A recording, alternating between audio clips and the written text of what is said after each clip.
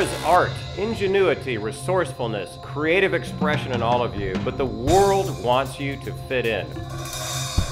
It's frightening to others, and it's unsettling if you're different. From an early age, we have been taught to be compliant.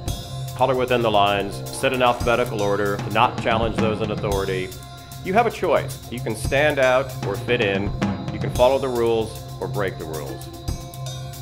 But what holds us back? What holds us back is fear and self-doubt. It's real, it's evil. It will deceive you in many, many ways and sabotage your willingness and desire to express yourself creatively. That moment that you wake up and look in the mirror and say, critics be damned, I'm not going to eat that shit anymore.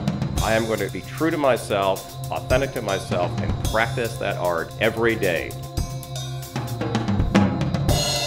Art is what we leave behind. All we ever have is the art that we create and the audience that we've created for after we're gone.